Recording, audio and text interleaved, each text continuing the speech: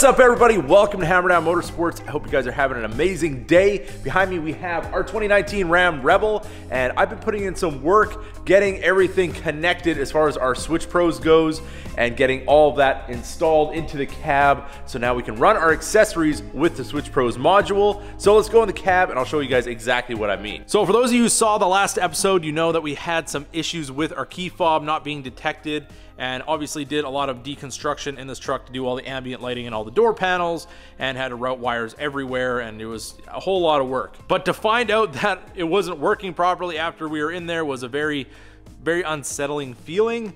But there's good news, because now when I grab the door handle, it unlocks, which it didn't do before. And before, I only had window control on the right rear. Passenger door didn't work, driver's door, left rear didn't work, and I only had unlock, I didn't have lock, which is also very weird. So I took my Z Automotive taser, which is always installed under the dash, went into the dash by using the key fob, pushing it onto accessory to get it to go to accessory because it wasn't recognizing the key, and then I did a reboot.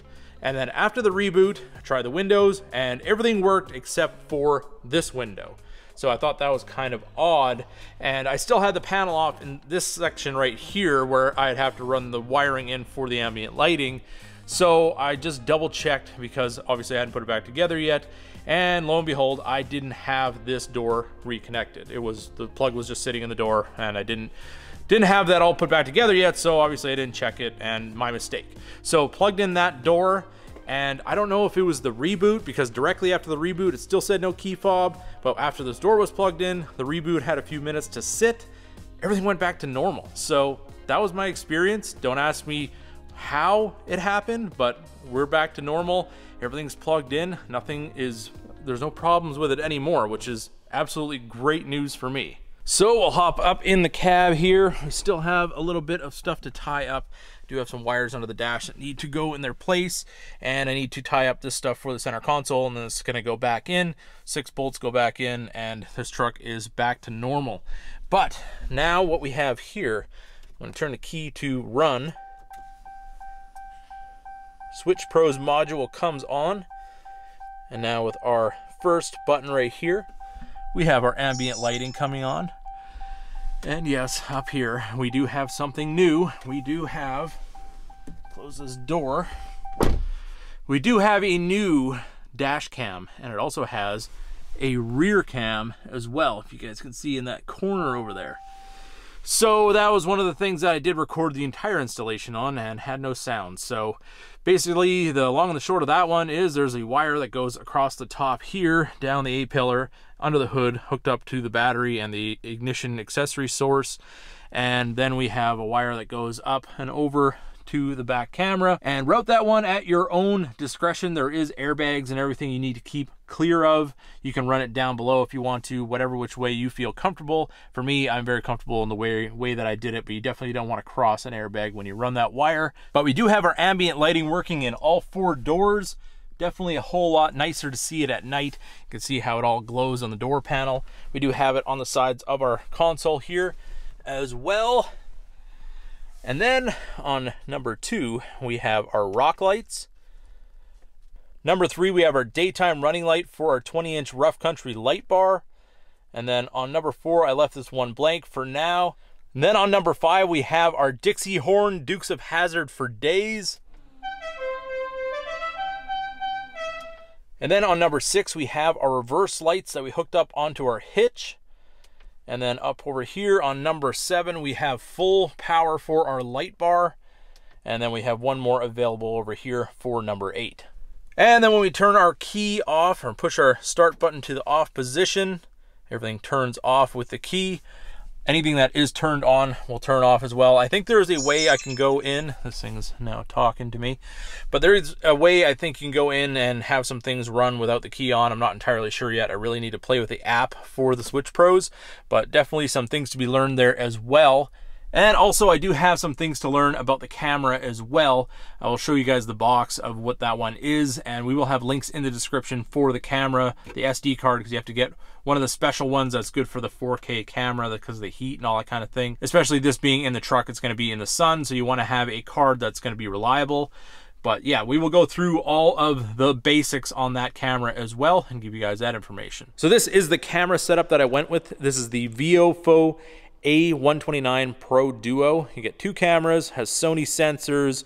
It also has the optional parking control, which is another wiring harness you have to order. It's like 15 bucks, and it hooks up to an accessory so it knows when the truck is turned off, and then it actually will record before and after. If the G sensor is set off by somebody bumping into your vehicle or somebody grabs a door handle or something like that, it will start recording when the truck is turned off, which is really nice because, well, if somebody wants to hit and run you, you're going to have some of that footage and be able to have some sort of recourse. So as far as the Switch Pros wiring goes, I have a cowl back on.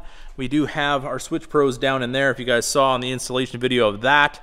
And then I have the main wire going up to the battery, and then we have this large harness here. I tried to tidy this up as best I could and get everything in a nice area. Obviously these wires are just for the trickle charger, and then we have some wiring going on this side of the battery, some going on this side for a camera, and then I'm just going to loom everything, tie it all up in the back, make it as nice and neat as possible and watertight. So we do have a couple little options left to do with that. I do have to set the triggers, so I have to put the one trigger for one of the marker lights just so the back lighting on the panel will dim when I turn the headlights on, and the other one I'm going to run to one of the fog lights, so when the fog lights turn off, so will the light bar, just to make it legal for Pennsylvania inspection, all that kind of stuff. But that's something that I'm going to tackle once I get it back on the lift, and probably when I get my spacers in, which I have checked on. They said they're supposed to be built last week, so hopefully we'll see them midweek this week. Otherwise, I'm going to have to call them again, kind of see what's going on with that. But that 1.5 inches will probably line us up exactly with the rear, maybe a tiny little bit more in the front, but it'll give us more of a stance, which is kind of what I want. I don't like tires that stick out and throw mud all over the truck, but I do want to have a little bit more of an aggressive stance than the positive 18s give us with this truck. But I think that's going to do it for this video. I do apologize for our technical difficulties, which kind of interrupted the flow of everything, but this kind of just sums it up on everything that we did. Next episode, I'm going to be taking this thing outside, kind of showing you guys how everything works when the whole truck is all back together, nicely cleaned up, detailed, and looking like it should, and we can actually go out and drive it, have some fun with it, because it's been a little while. It's been way too long since I've driven this thing, and I can't wait to go out and have some fun with it. And also the beaches have opened, so there is an opportunity now that I can actually get this thing out on the sand and have some fun with it, which is the whole reason I bought it in the first place. So with that being said, I hope you guys enjoyed this video. If you did, don't forget to give it a big thumbs up. If you're new to the channel, hit that subscribe button, and as always, keep that hammer down. So for those of you who stuck around this long in the video, I got a little bonus footage if you guys want to see what's going on in the mezzanine, kind of the build process up there. This is just some underlayment that I bought. I cut these to 7.5 inches to kind of get the most out of the wood that I bought. I have a bunch more over there, and I have a whole bunch more to cut, but this is going to be a bit of a process getting these all stained and color matched to whatever I want to do. I was planning on doing like kind of a whitewash over top of this. This one here is a stain, and then I put a little bit of the gray over top. This is the gray, and then I put a little bit of the stain over top of that. And this one is just the espresso stain by itself. So now what I'm going to do is take some white paint and just rub it over top, and it's going to give kind of like a distressed whitewash kind of look. And then we've got the color underneath that should show through a little bit, kind of give us a nice effect for our ceiling. So now we'll head upstairs because we do have some paint that I did the other day in here. That's why I've kind of been laxed on the uploads. I've been working in here, and I didn't know if there was any real interest for seeing me paint a mezzanine, but I could be wrong, you never know. So here we go. We have, obviously, the rock is done on the front here of our bar area. We have our gray paint up. This is the Empire color that you guys chose. And then down here, this fell down. Set that up there. We've got our wainscoting. That's why I didn't paint all the way to the bottom, because we're gonna have this. I'm gonna paint this a nice white. So right now it's just primered. And then I'm gonna put trim on the top, and then I'm gonna put trim on the bottom, baseboards. And then we have, this is our flooring right here. So we're gonna have the gray flooring, break it up with the white, gray on the walls, and then we're gonna have the ceiling kind of in the shiplap DIY style with the different colors of stain and then the whitewash over top. I think it should look pretty nice. Also over here, I don't know if I showed you guys this before, but I just got some pipe and connectors from Home Depot and made this little kind of foot rail that we're actually gonna bolt to the bar itself. It's gonna cut some holes in the rock and reinforce it from the back. Then that can sit there, and when you sit on the stools, you have a place to put your feet. And also I had a thought here of kind of breaking up the white and the gray. Obviously we're gonna have a piece of trim there, and I could just paint that white, but then I think it would blend in kind of with our wainscoting. And I was thinking of maybe just going a little bit drastic and breaking it up with black and doing a black piece of trim. But definitely drop in the comments, what do you guys think? What color should we put on that top piece of trim to kind of break up these two colors?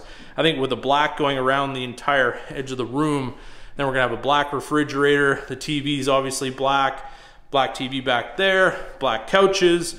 I think it would be a really nice accent piece, kind of tie the whole room together. So then as we come through here, you guys have seen this before, we have our white cabinets.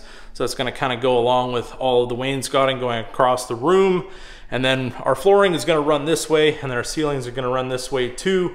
Our ceiling boards, just kind of give it that, I don't know, lines, I guess. So it's not running this way, it's running this way, so the room looks bigger, I guess. It's my little take on interior decorating.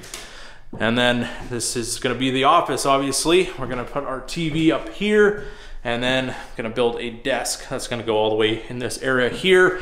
Then I can edit, do all that kind of stuff, all in the same place, which is gonna be so nice to do because, well, we can film there, walk up the stairs, edit here, and it's all just kind of a one-trip process. I don't have to drag my stuff back and forth to the house anymore, and it's gonna make life so much more simple. And here's an aerial view of the shop and the disaster that it has become working on this truck. So yeah, this is kind of the way I am. I'm usually just flying, my head is going a mile a minute, and I'm trying to get everything done, and then tools and everything get left everywhere. So the plan is get this truck out of here all done, get everything back into the toolboxes where it's supposed to be, clean up all this garbage, give this place a nice deep cleaning, because, well, we have more construction to do. Obviously, some of the walls aren't finished, and there's more to come on the build of the shop, that's for sure.